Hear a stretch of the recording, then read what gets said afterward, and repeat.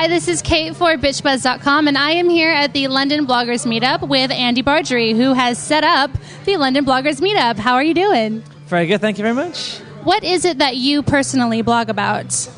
I blog about a variety of things. One is small business marketing tips. One is about this meetup, so trying to describe what goes on and who enjoys it and all that sort of stuff. And I also write about cheap eats in London, so all those great little cafes, the unsung heroes of cheap eats that deserve to get some recognition.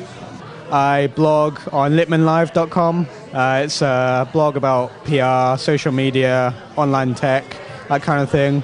And it's something that I do as a hobby. It's a pastime, really. I don't want to make money out of it. I want to do it just for fun.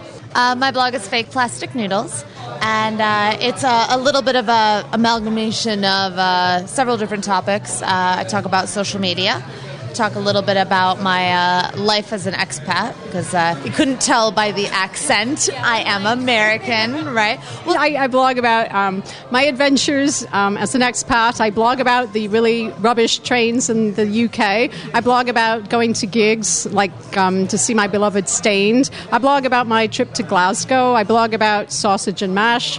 I blog about writing and how rubbish that is. And what for you has been the most effective social media tool? Was it Facebook? Was it Twitter? Twitter. I mean, for me, Facebook is sort of my own personal sanctuary. I'm only friends with people that I'm friends with. Yeah, it's the only place, and also because you can make it the most private. It's got to be Twitter, definitely.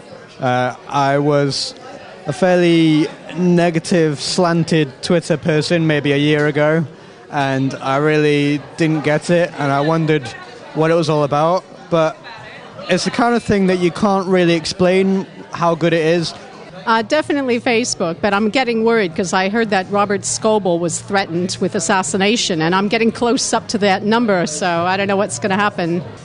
Oh, Twitter, definitely. LinkedIn's important from a professional perspective. Facebook is more of a personal thing for me, so I tend to keep that to mostly tight friends. But yeah, LinkedIn, Twitter, Facebook, WordPress is key. And meetup.com is a fantastic service. Fantastic, yeah. What was your talk about tonight? Mainly, it started out the platform of kind of the differences between US and UK bloggers. Kind of went into a little bit about social media, a little bit about what I do with PR and how that differed from the US to the UK. And what I was really pleased about is the fact that it did sort of evolve into more of a conversation. That was really what I was hoping, people asking questions and going back and forth. And it was really fun. I had a good time. How have you found the meetup today? Well, it's been really good to put faces to names, really, because on Twitter you see a tiny little picture and you wonder, is that actually that person in real life? And you think, yeah, it's good to see, a face to a name, as I've said, but also to really, you build up a persona online that it's interesting to see what they're really like actually in person. So it's been great. What did you think about the meetup tonight? Was it good to meet other bloggers? Did you feel like you connected with other people? No, but I often don't connect with people.